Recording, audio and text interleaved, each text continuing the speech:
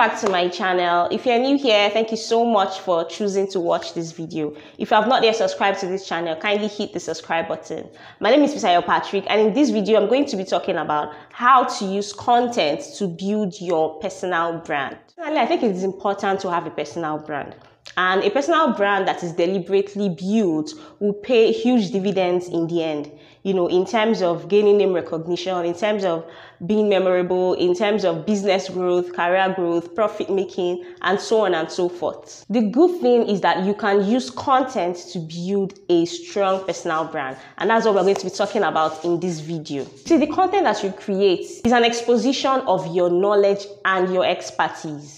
It gives prospective customers, it gives your audience an idea of what they will be getting from you should they choose to work with you, should they choose to do business with you. The content you share is an expression of who you are, both as an individual and as a business owner. And through your content, people will be able to connect with you. If you put a lot of thoughts into your content and into your content creation process, you'll be able to create a trusting brand and build authority in your field and also in the minds of your customers. Just make sure that you're using your content to accentuate your message and also to get your audience from one level to another. So, how can you build a strong personal brand through content? Number one, infuse credibility into your content. One major trend that I see on social media is how people are copying content, they're copying the style of other thought leaders in their niche. And I've said it before in this video, it is easy to, do what other people are doing, especially people that are constantly consuming their content. While getting inspired by another person's work is great, you want to make sure that you're not copying their style, you want to make sure that you're not copying their methods, and you want to make sure that you're not even, copying their message. Because like I said before, if you consume their content all the time, you risk speaking like them. You risk sharing what they are sharing. That is why you need to be original and you need to be authentic. Because if you are copying other people, there will be no originality in your content and people can smell BS from miles away. Number two, stay consistent. And when people are talking about consistency, they only talk about it from the angle of showing up regularly on social media or on your online platforms. And I'm going to be dwelling on this for a while. So consistency is key in the online space. Having a consistent schedule will help your audience to know when and what type of content to expect from you. And that's a great way to help foster brand trust and recognition. You want to make sure that you are showing up. You want to make sure that when they come on your page, they are getting new content, they are getting new information, they are getting valuable and relevant content that you have thought up and shared with them. See, if you are a YouTuber or a blogger and you are not ready to be consistent, you just be wasting valuable time and resources. If you are not ready to be consistent on these platforms, don't even bother to start with content creation. Go and learn how to be consistent first. Go and learn what it takes to be consistent before you start showing up on those platforms at all.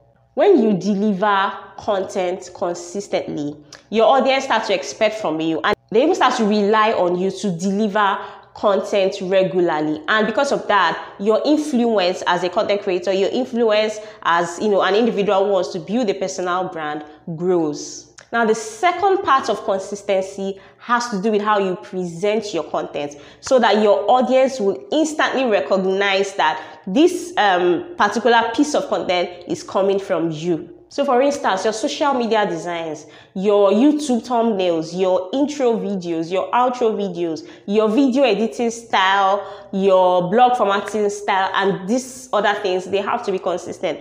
And you want to make sure that, how you are showing up on social media, on Instagram, for instance, is cohesive with how you are showing up on YouTube. So for instance, a friend told me that anytime they see this particular color on YouTube, they instantly think it is me. And, because they know that that's what I also use for my Instagram. So you want to make sure that you are creating, your brand elements are really, really consistent and cohesive across all your social media platforms. Also, you want to be consistent with the slangs you use, how you introduce yourself in videos, and your overall brand style. All of these things have to be consistent and of high quality. Number three, you want to be professional all the time.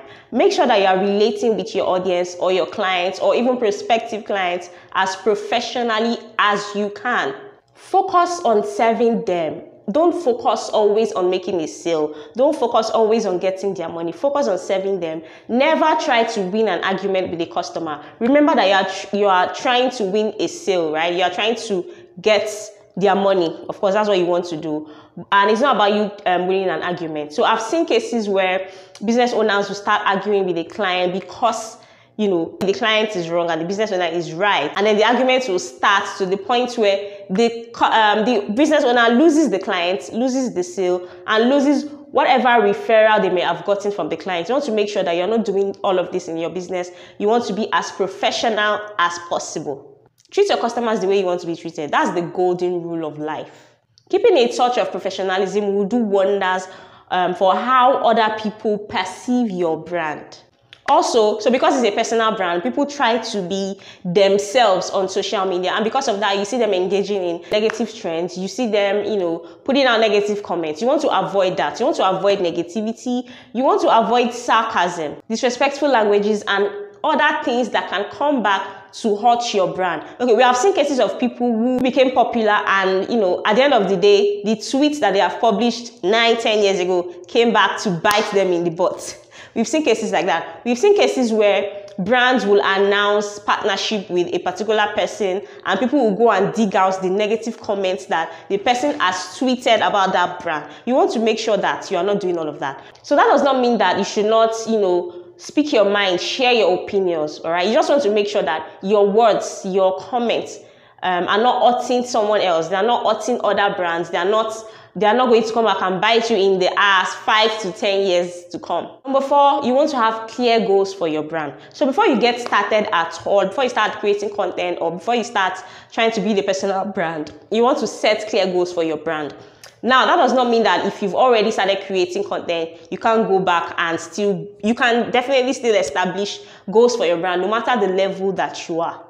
Think of how you want people to perceive you, okay? Think of what you want people to know, think, or say about you at every point in time. Have a vision for your brand. What is the vision for your brand? Do you want to become, you know, the go-to business coach in Nigeria or, you know, globally? Do you want to create the best animation studio in the world? Whatever it is, you need to set a goal for your brand and then start working towards accomplishing that goals. Have a vision for your brand. Set goals that will help you accomplish that vision. And you want to make sure that every single piece of content that you share meets that goal. So before you create anything at all, before you create or share anything at all, you want to think of your goal. You want to think of how whatever you are sharing aligns with your vision. That is why we always say that, you know, don't do spontaneous posting on social media. You have to carefully plan out every content that goes to your social media platforms. And I would say this, it is not how often you post that matters. It is how valuable the content that you share is that matters, followed by your consistency. So you need to think value first and then consistency. Number 5, and that's the last thing here, you want to create high quality content. High quality content will definitely promote your brand. They will take you from level 0 to level 100 within the twinkle of an eye. And I mentioned earlier in this video that you have to put a lot of thought into your content and your content creation process so that you build a trusting brand. I also mentioned that the content that you share is an extension of who you are, both as an individual and as a business owner. Although high quality content does not need to be perfect, it does not need to be perfectly executed. It just needs to, you know, give a lot of value to your audience and must be done with a lot of skill. So do those 3 things that we always say before you share a content. Make sure that it either educates, inspires, or entertains your audience, and you will be fine. So in conclusion, well thought out content is a good way to build your reputation online. If you are deliberate about your content, you can use it to build a really strong personal brand for you as an individual or as a business owner on the internet. So that's what I'm going to be sharing on this video. I hope that you found this video really valuable. I really hope that you found this video valuable. If there's anything you want to say, just put it in the comments below. And if you've loved this video, of course, like it and share it. Also, subscribe. It's very important that you subscribe. Don't forget to follow me on Instagram at FisayoPatrick1. I will see you in the next video.